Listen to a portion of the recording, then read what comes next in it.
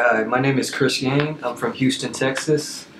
So I came to Dr. Brian because previously I was diagnosed with corneal ectasia, and previously at another doctor I had cross-linking done, CXL, on both eyes, and that was a very different process. I had vision fluctuation for about 8 months, and there was more discomfort after the procedure. With Dr. Brian here, I had the Holcomb procedure, and there was pretty much no discomfort, so it was really smooth. And also had the Intex and the CK on my left eye, along with the Holcomb altogether. And other than a little discomfort with the Intex, there wasn't really any negative effects.